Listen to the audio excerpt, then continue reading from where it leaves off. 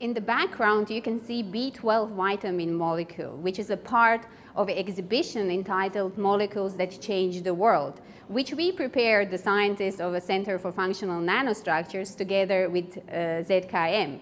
And we were inspired by International Year of Chemistry, and this exhibition was created also as a part of Molecular Aesthetics Symposium. When we actually thought about the exhibition, our primary goal was to make chemistry a little bit more approachable.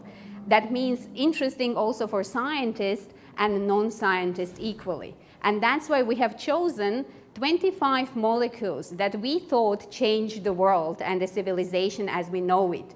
And sometimes it's really wonderful from a chemist's point of view to see that some of the molecules which are incredibly important and which revolutionized the life of the people are very, very simple. And we try to put together the molecules that have a simple structures but are powerful, but also the molecules that have a more complex structures, just to show how diverse and interesting the chemistry can be. Ljiljana and I, we were discussing about a possible presentation form, so it was clear that the visitors should learn something about the history of molecules in an intelligent way. So that was at a time when we just finished the 3D festival, so a festival about stereoscopic vision, and it appeared to me very appealing that seeing 3D molecules in front of you, it is something which is related to you, which is related to your body, and therefore has more relevance to you than just text or 2D images on a monitor. Pressing a button changes the molecule. It has a motion by itself, so it rotates very slowly continuously so that you get a better 3D impression. And if you want, you can rotate a button and by that rotate the whole molecule around one axis. So the usage therefore is very easy, everybody can understand it. In the installation, the user can switch between two layers of representation.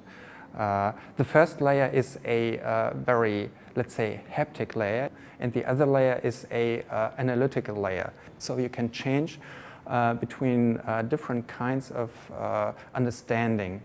The installation itself had been realized with a software which I developed over years here at the ZKM.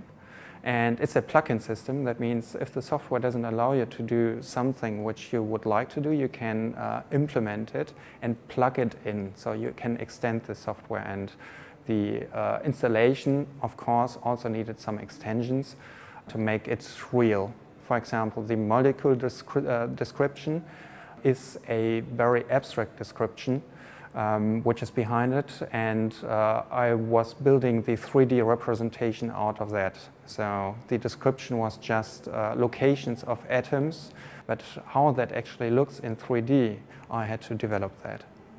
So besides B12 vitamin, of course, we have chosen a range of different molecules. So we have industrially important molecules that revolutionized industry, such as polymers or sulfuric acid. We have some drugs like penicillin or aspirin.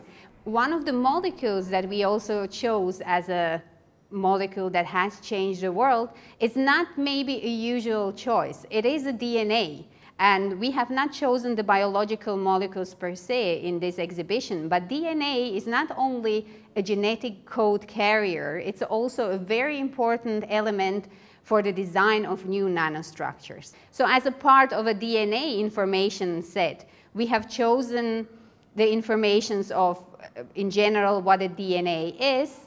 Then we have chosen also, for example, a little bit of a history of a DNA so that people know that this is actually a long development, that actually the structure and the function is discovered.